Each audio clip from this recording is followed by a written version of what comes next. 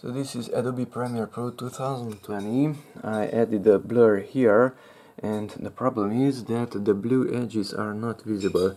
So I cannot manipulate the edges, make it smaller or larger. So to fix this problem, we have two methods. Come here to the upper left corner of your window and you have three horizontal lines there. And go to Panel Group Settings and Stacked Panel Group. Click on Stacked Panel Group, and now everything got smaller, but those edges are visible, that blue line. Let's make it larger. If this is not working for you, then you can try another method. Let's put it back.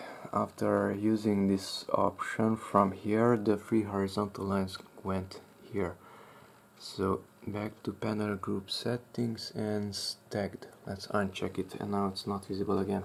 The next method to fix this is by closing the program, right clicking on the desktop, go to Display Settings, and I use the different scaling, 125%. If I use, let's say, 150, then in this case it will work. I'm not sure if it does work on other computers, but let's see. So I'm starting Premiere Pro once again, and whenever I will click on the mask itself here on the left side, let's load the same project, the blue edge will be visible.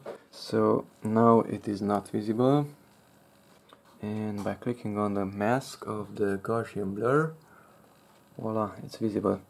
So you can use this option from up there or change the scaling, and then you can make your blur smaller or bigger and resize it.